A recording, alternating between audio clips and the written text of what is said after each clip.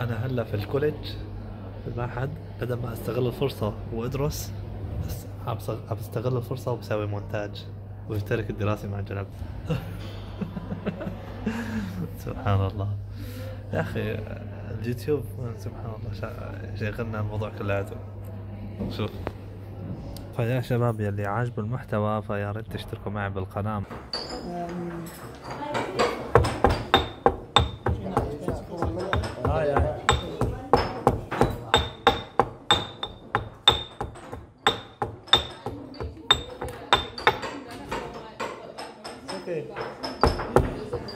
هذه سيريان وين؟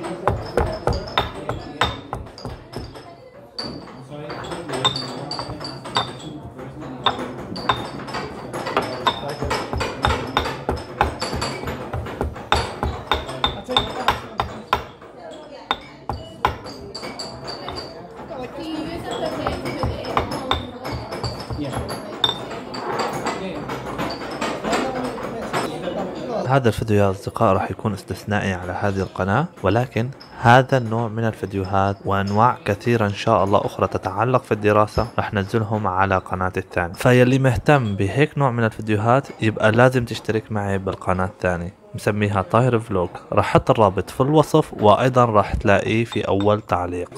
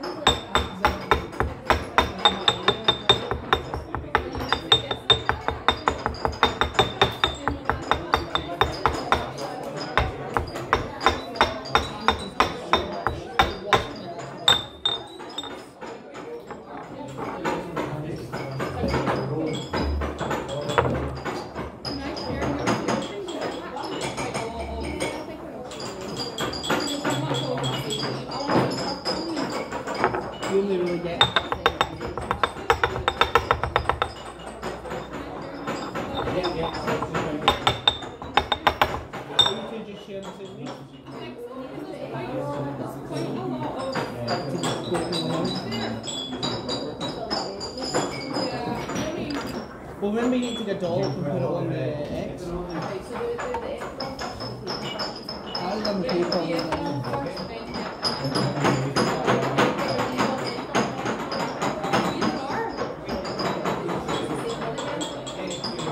you always clean it out, but yeah.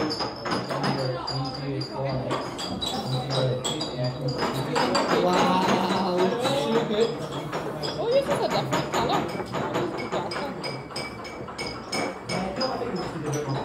I don't know why, but for some reason with a lab coat you seem taller. Keep your lids on your ethanol, don't leave the lids off of them. I don't know why you just seem taller with... Because it's one does for the shoulders. Does it? This one does for the shoulders.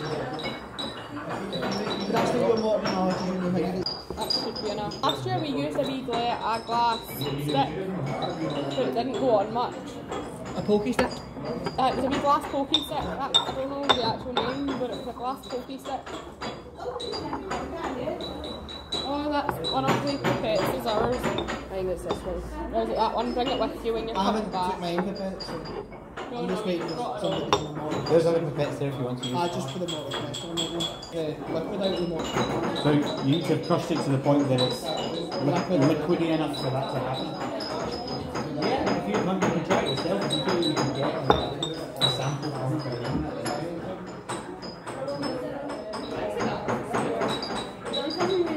I've done that, just look appetizing.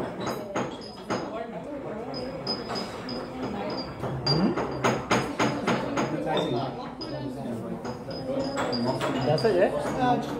If you feel that there's a point you feel you can get some up for your sample. How many drop?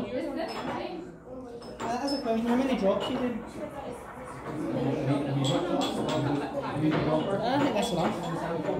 Oh, do you think that's enough? Huh? Ask Mark. They did this last year. Mark. Mark.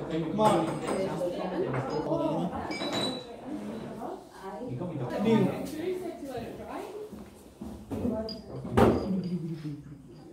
Just want to dry, then I'm yeah, so let it dry.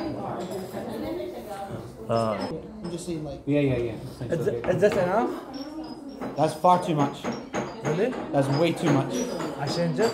Yeah, that's way too much. Get a different paper. It's just a drop. It's a little circle that you're doing. Yeah, no, that's fine. That's okay. Like something like this, just a little small circle. Okay.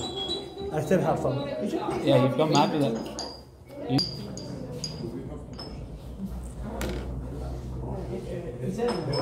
I mean, most cases we do. Are you finished with it? Yeah. You want the dirty blaster? Are you done with it? Right, so least قال لي هذا كثير بس بدي احط وحده. No, you just do one with it. right, and then you're You just do one with it. هكذا. You've got all the way there, you can let this dry.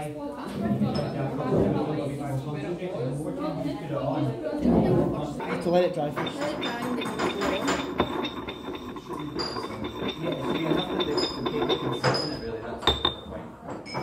How many times have you put a sample in there? Okay, so what you want to do is, I think we said 5 times if you can, trying to let it put it on and let it dry. And how long should we let it dry? as long as possible, really, as long as you really can. Trying to let it dry. And bear in mind, guys, if you pour something like ethanol out, it evaporates. You just leave it, like, you pour this out and you evaporate the ethanol.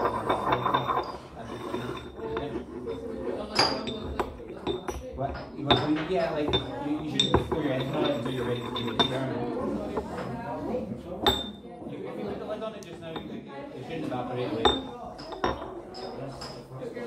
Actually, no, because I need it. Something دخل البيت برادلي.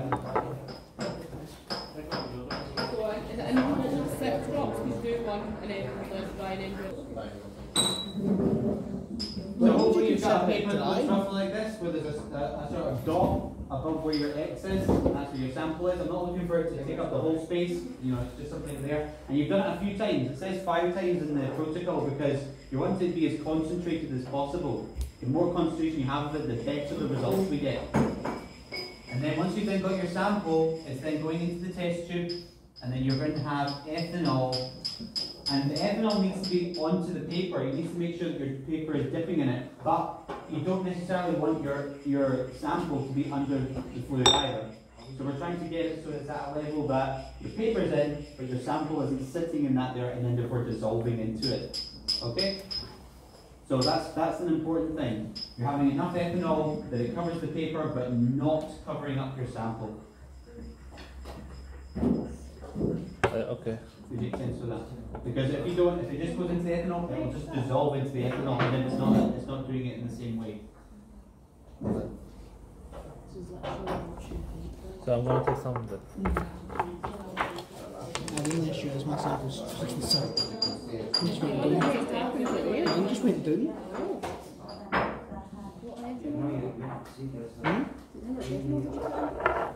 Just a wee bit.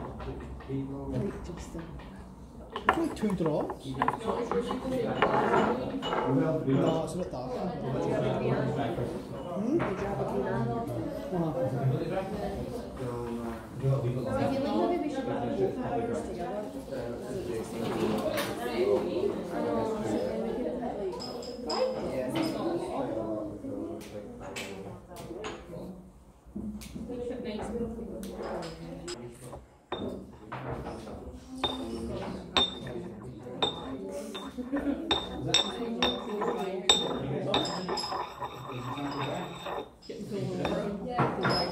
Where'd you get the paper?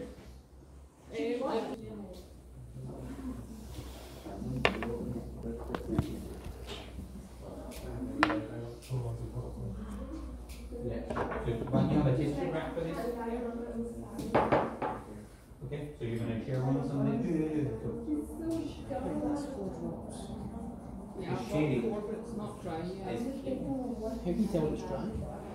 It just That's my children. It just doesn't all look shiny anymore. Over Assuming it's a everything. shiny thing. I think it was dry. Is it that dry? The other day I gave them some sweets that they had, and my So how daughter many is drops running have you put on? drinking school, One, so or she's like, two, I he think. has 10 and I have 9. She can count the difference. I was like, great. We've just put No number problem. 4 on. So how many drops are supposed to be? It says in the thing So I just ate all the 6, sweets. but Then I I'll eat them all think and it's as then many see as you the can. because then you If that makes any sense. Like up So I to thought that's 1 or 2. how many? How many? How many what? How many drops will be decided on 5? I might just stick it at 4. 4. I think I might just stick I it mean, at 4. it might have been nothing to add. I think as many as you can because you want to build it up like that way rather than that way. If that makes You know, sense. like red, black, type lines, and then it can be red. If only this was the days of the week class. But you can tell which one. You can tell the difference in colour. Yeah, that's good. I think that's enough. So it'll be interesting to see them. A wee bit. I mean, it's literally watch it build, yeah. Ours will have more reds and purples, we'll have more yellows, greens and oranges. Show them all. What, do you need more? Oh, yeah, maybe not. Okay. You've got loads there. I don't need to add any more. Much last minute. As I said, You don't have to worry. I'm not scared that there's too much icing on my finger. Ah, sir. No, sir. The color goes inside the action. Yeah. Don't use that. That's a pretty shitty I'm use a pipette. That's a nice shady green. That's an issue. This one. Don't leave the lid up the end.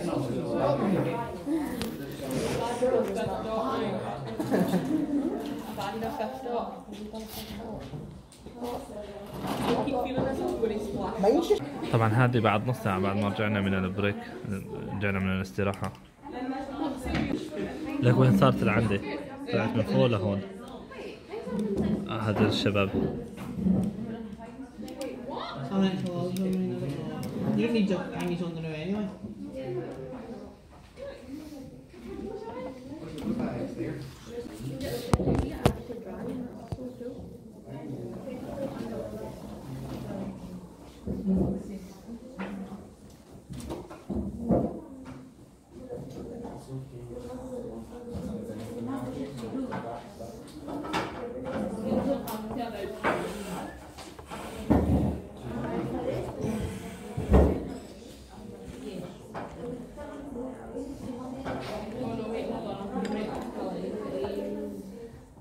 Maybe about 9ish. See, I think this is very subjective to. So wait, how do you tell? Do you just measure where your line is or something? Yeah. In centimetres? Yeah.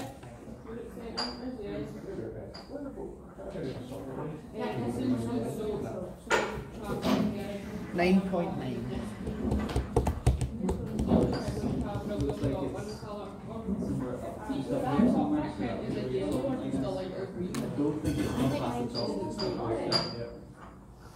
12 centimeters. So This is what just to 3.5 make sure, inches. that's the solvent here, yeah? So that's in. It's from where? It's from the X. From the X. Okay, so there's a couple of things that you're measuring on your sample. The first thing you need to know is how far does your solvent go through your sample? That's the distance from your X to your solvent line. Your solvent distance is that there, from your X to the top line of where it goes. If your sample went all the way to the top, then that's as far as it went. That might have happened to one or two people. It's been in for too long and it's gone beyond it. But hopefully you've got a line that you can say is the solvent line, and that's how far it's gone. Where do you write that? So where we record it here on this table. So it was 11 centimeter and a half. You don't. Your solvent. I just felt. Mine has a very obvious solvent line, I think. You don't have to write. You don't have to write your solvent line on this table, but it is something you'll need to know. See if you don't see it, we just assume it went right to the top. Yeah. I put mine about there because It looks like just above your HS that there's a line just there. I'm assuming that's about. Well, I think I'm gonna guess that's that's also about. so I'm going to see I wonder if that's where it's mine coming about from. there because that's what it starts to feel like kind of that. I think it's gone all the way as well. I think it's where that bend is too. Yeah, where that bend is. That's really as far as anything could have travelled because that's the solvent. Hopefully then you also have a sample that has ran a certain distance as well. Even better, you have more than one pigment that's come up, but if you've only got one, then that's fine, that's all we have as our result. And it's going to be one of your chlorophylls that's going to be the green that you're then seeing essentially. What you do then to measure your pigment is you measure from that same X to the furthest up point that the sample runs that you can see, okay? So quite often you might notice that actually this fills with colour the whole way, so you bring it up to the top of where that sample is and that's your measuring your distance, okay? So for example, let's say that my solvent distance was 9.6 centimetres, I had a pigment that ran 7.2 centimetres, so I have measured that for that sample. So the pigment is. In your table, you have good space for putting in information for green, for yellow, for reds. If you can't see a yellow or a red, then you have no information to put in there, that's fine. You don't have to write something. That is the result you got, okay? There's no point in lying about it, that's the result you got. But if you've got a green line that you can measure, then great, you can put that in. So see where it says pigment, do you just write how far it went up on the top row where it says pigment? So what's below that then? Like, you know, there's this big. So this is for your RF value, it's a calculation we're going to do. Okay. So you're just writing the result in there. Okay. I would hope that people can see at least a green and then maybe even a yellow. So have a close look and see if there's any yellow colour that you can see in the من 57 So your solvent line is سنتيمتر. that line there, yeah? And then I think that you've got a darker picture there and then a lighter one.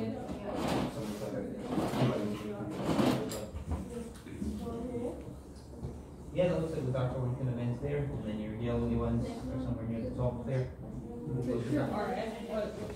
That's a calculation to do apparently. So there's a point where it's a bit darker.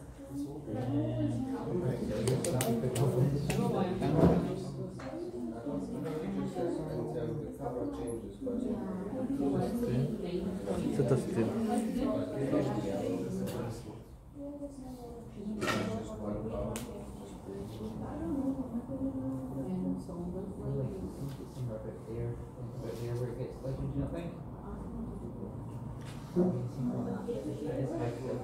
It's a bit easier than that one, isn't it? And then you've got a lighter one you look there.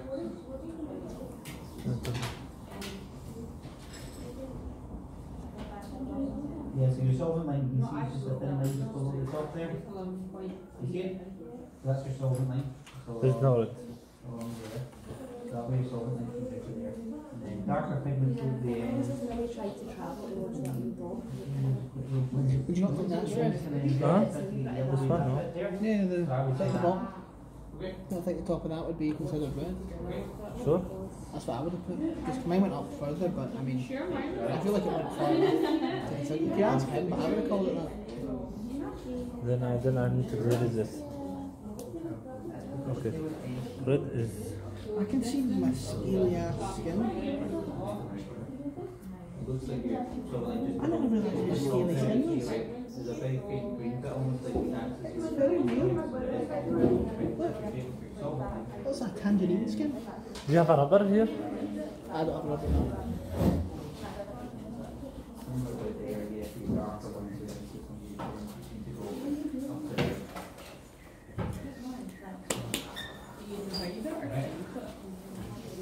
Are you trying to do the sun? I think it's pretty. I think it'll be simple now. So I'm trying to get a steady glove without touching it. I calculate RF equals DS over DF. DF distance solvent travels from the original dot. Distance each pigment travels from the origin. So different. The solvent. It's the how far the solvent travelled.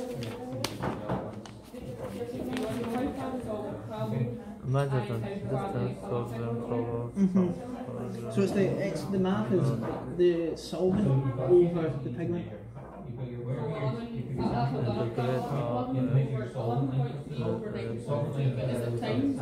No, it's divide. It's over.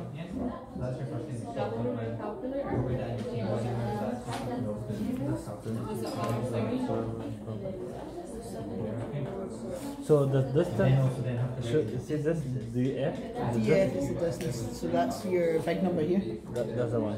From the X, from the... Yeah, and then DS. So I'm gonna write it here.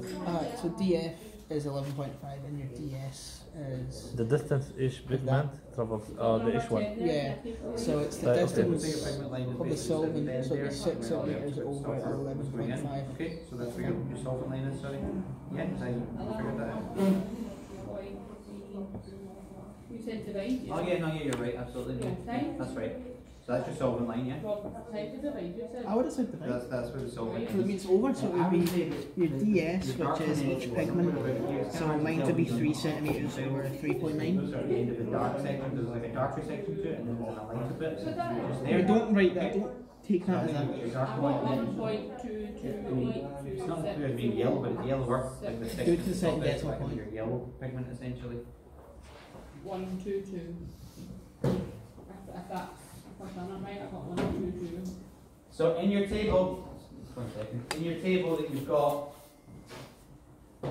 got sections for putting information about your green, your yellow and your reds, and all you're writing in there is whatever the distance is that you manage to measure for each of those pigments. So for the green one, for example, say in my example I've got 7.2, and then for my yellow one, has to be. See, I got 0.184. You said it's light green and then dark green. Does that mean if it's actually dark green, it's actually yellow? No, you're just measuring the separation. It should be that way, but all you're doing is just trying to separate. So if you notice light green after, then by all means, like you measure that as a result. In fact, sometimes it's light green because it's really yellowy, so actually you might want to see that as your yellow analysis. So you're going to have a value right in for your green, where your dark green ends, and then where it's lighter green, essentially your yellow one, you're going to write in a value too. Yeah, I think so. I think your dark will end somewhere about there. I think it's hard to tell because obviously it's dark, but I think somewhere about there your dark ends and then it's going to light beyond there. Yeah. Is this, I measure this as a red? That looks like it's just the outer levels of the spot and it's not actually had capillary action happening to it, so I wouldn't take that as your red analysis. So I think you just have a yellow and a green that you would get for yours. Okay. Then So for red, you just say. I don't think I don't know. Was that sitting quite a lot in the fluid? It looks like that's almost like. I'm not honestly not sure. My fluid's not changed colour much, if that means anything.